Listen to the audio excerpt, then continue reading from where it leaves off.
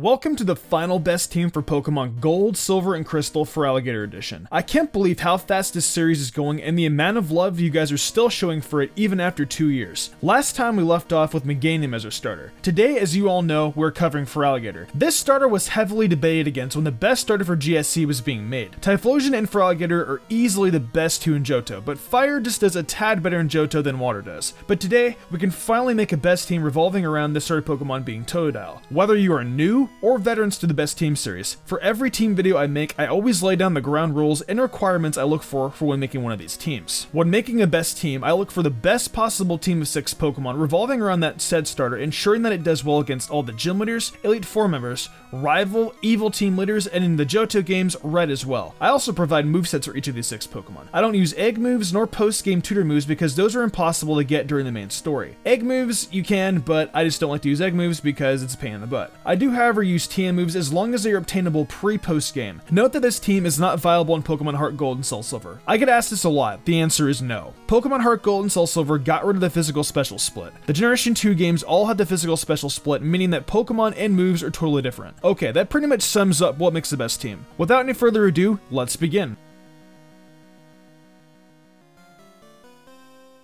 As I mentioned earlier, Feraligatr was very close to becoming the best starter for the Generation 2 games, but Fire Pokemon are just more useful in Johto than Water Pokemon are. Regardless of Feraligatr not being the best Water starter though, it is still a very good Pokemon nonetheless, even with the physical special split being intact. Water moves are all special in Generation 2, but Feraligatr still has 79 base special attack, which isn't all that bad to be honest. It can still hit decently hard to some degree, and to be honest, it still does better than Meganium, even though I feel ashamed to say that because Meganium is adorable and I like it a lot. Feraligatr still does very well in a Johto playthrough. It even gets Ice Punch as a way of dealing with those grass types and dragon types. To sum it up, is it a good starter? Absolutely. I love it. Use Feraligatr. A moveset for Feraligatr is fairly simple, nothing too complex. Starting off with Stab, we have Surf, then for coverage, Ice Punch, Bite, and Dig. You can also choose from other moves being Slash and Hydro Pump, though for me I prefer Bite over Slash because of Morty's Gym and a variety of Psychic types. Surf is better because of accuracy, and I prefer accuracy over power, but in the end, it's your choice. Surf is obtainable from the guy in the Kimono Dance Theater once you defeat the Kimono Girls. Ice Punch can be bought from the Goldenrod department store immediately when you get to Goldenrod City. Bite is a level up move, and Dig can be found in National Park. With all these moves, Feraligatr does well against Morty, Jasmine's team, Price's Pillow-Swine, Claire's Dragonair, Silver's Golbat line and Magneton line, Brock's Rhyhorn, Graveler, Onix, Sabrina's team, Blaine's team, Blue's Rhydon, Alakazam, and Arcanine, Will's team,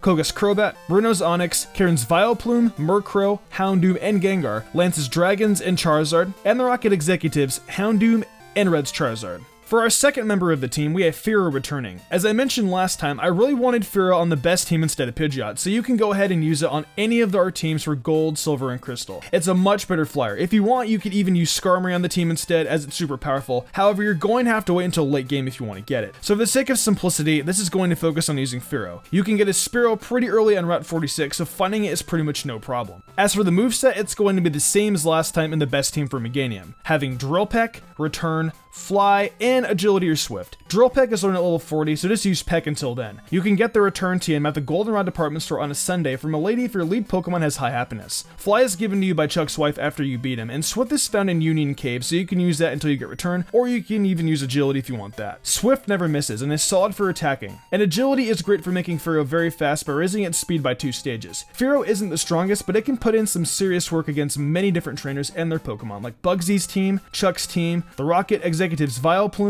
Will's Executor, Koga's Bug types, Bruno's Fighting types, Karen's Vileplume, Erica's team, Janine's Ariados and Venomoth, Blue's Executor, and Red's Venusaur. So we have a newcomer to the Best Team series. Everyone welcome Bellossom. Oddish can be found in the Ilex Forest right after you take on Bugsy in all 3 games, Gold, Silver, and Crystal. I know a lot of people are going to be thinking, oh, Bellossom is super slow, why are you putting it on the team, yada yada yada. Well, the reason is because it's one of the best grass types you can use in Pokemon Gold, Silver, and Crystal. I feel it outclasses Victory Bell because of one reason. It gets more powerful grass type attacks, one being Petal Dance. Victory Bell's only good grass attack is Razor Leaf, pretty much. And you don't get moves like Giga Drain until Kanto. So yeah, Bellossom is better. And Ampharos, it's a great Pokemon and all, but you can't get it in Crystal, and it It's just really sad because Ampharos is actually very, very good. Now you could use Vileplume too, but I don't want 2 poison types on the team. Yeah, we're getting another poison type later on. Blossom, though it is slow, still has a base special attack stat of 95, and it has a lot of status element attacks like Sleep Powder and Stun Spore. These attacks can be good for slowing down opponents. I also like Blossom's team because it's fun, variety, and I'm happy that we're able to use such a unique Pokemon on the team. I think you guys will enjoy it. I may even do a playthrough of this just because I can use Blossom. With Blossom's moveset, it's a little more diverse than other best team members because we hardly use any grass Pokemon anyways. The moveset is going to consist of Stun Spore, Sleep Powder, Petal Dance, and Sludge Bomb. Now Sludge Bomb may be physical in this game, but Blossom's attack stat is still 80, so in all honesty that's not bad. Blossom does well against Chuck's Poliwrath, Price's team, just be careful, Brock's team, Misty's team, be careful of ice moves, Erica's team, Blue's Rhydon, Bruno's Onix, Silver's Meganium, and Red's Blastoise. Our 4th member is returning veteran Alakazam. It missed the cut last time due to the need of our Slowbros water typing, but that's obviously not an issue anymore with Feraligatr being our starter. You can get Abra on Route 34. I know Teleport can be pretty annoying, however it really isn't that bad, and if you truly don't want to deal with it, you can hold out until the Goldenrod game corner, just gamble away until you get 200 coins. Or you can even just buy it in cash. It'll be at level 10, so it shouldn't take too long to level up into Kadabra. Immediately after though, you can evolve it into Alakazam straight away. You just need a friend or second 3DS to trade. Alakazam fortunately has a very solid move pool, so for its moveset we'll be using Psychic, Shadow Ball, Thunder Punch, and Ice Punch. You don't learn Psychic until level 38, so just use Confusion until Psybeam at level 21, and then just replace it from there. Shadow Ball is given to you by Morty for beating him, and both Thunder Punch and Ice Punch can be bought at the Goldenrod department store. The Alakazam line can do well against Morty as long as you're very careful, Chuck,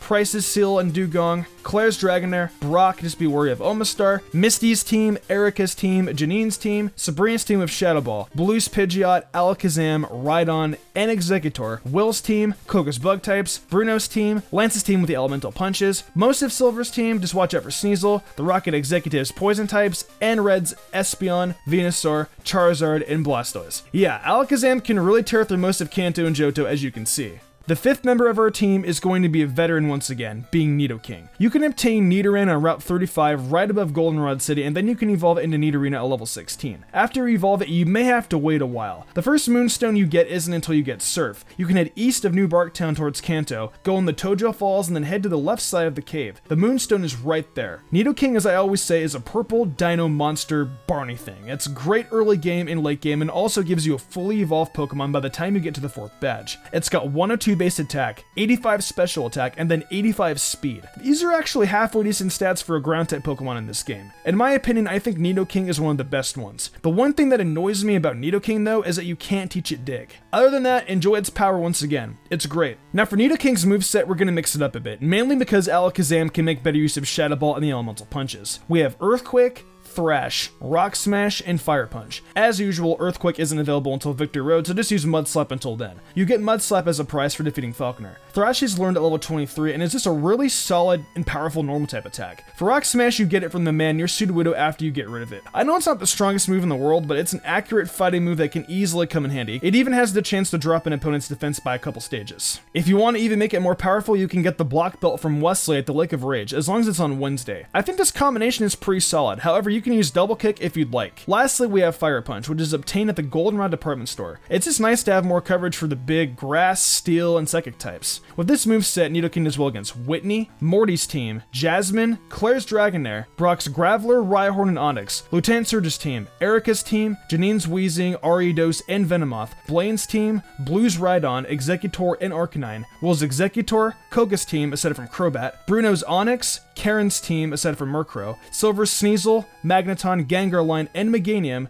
the Rocket Executive's Weezing lines, and the Houndoom line, and finally, Red Snorlax and Venusaur. Once again, a very powerful asset to the team. Way to go, Nidoking. Welcome back.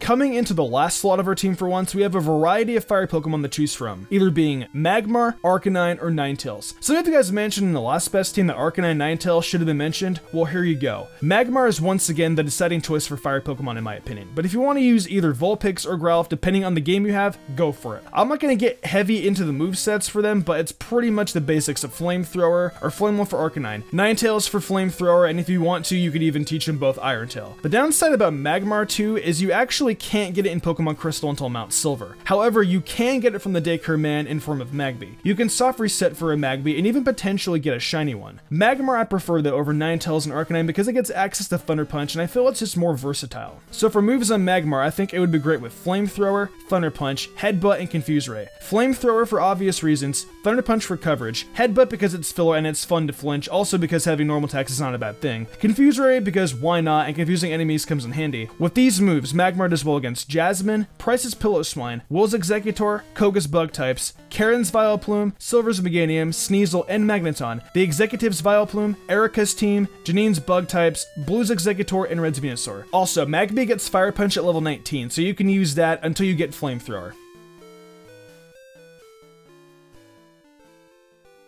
Well, that pretty much wraps up the best team for Johto Series Generation 2 Edition. Next up is Oras and Hoenn, and that will be coming out in a few weeks. I had a lot of fun going through Johto again and showing off all the Pokemon you could use. A lot of these Pokemon from the Johto series, I am aware they are repeats, but when making the best team, we need the best Pokemon for the job. I hope you guys do enjoy Blossom though. It's one of my favorite grass types, and I think it will aid you well on your journey. What did you guys think of the team though? Share your thoughts in the comments below. If you enjoyed the video, why not leave a like and subscribe to my channel with notifications on, that way you never miss an upload. If you want to support me further, consider following my Twitch where I stream a lot of Pokemon content and Nintendo content like shiny hunting, showdown battles, Pokemon Mystery Engine explorers of Sky speedruns, Zelda, and even Fire Emblem. So if you guys could come down and support, I would love that a lot. Want to support me further and gain cool perks? Check out my Patreon. Fly Jubilee, Dan Leone, and Lady Crimson did, and I wanted to thank them personally for going above and beyond. It means the world to me. I think I'm gonna wrap this up though. I'm Mystic Umbreon, and I will see you in the future for more awesome Pokemon content.